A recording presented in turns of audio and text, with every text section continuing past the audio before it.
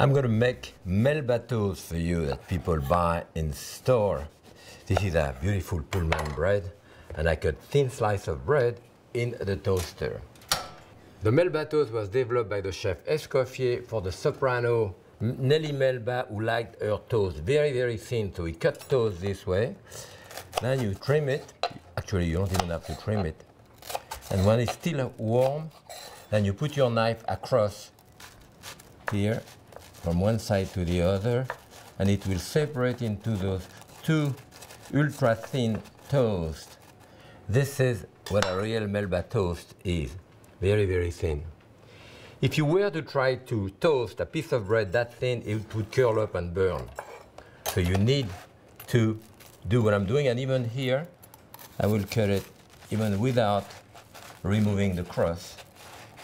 And now you see it works out just as well.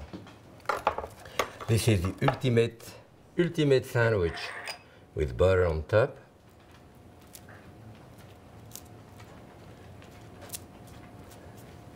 And caviar, a nice black sturgeon.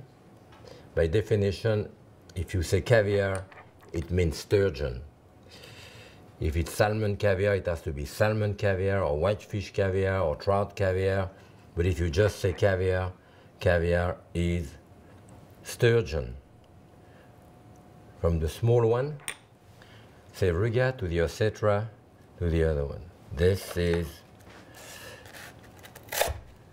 a really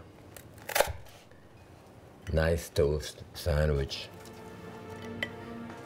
You know, a sandwich of caviar with a Melba toast.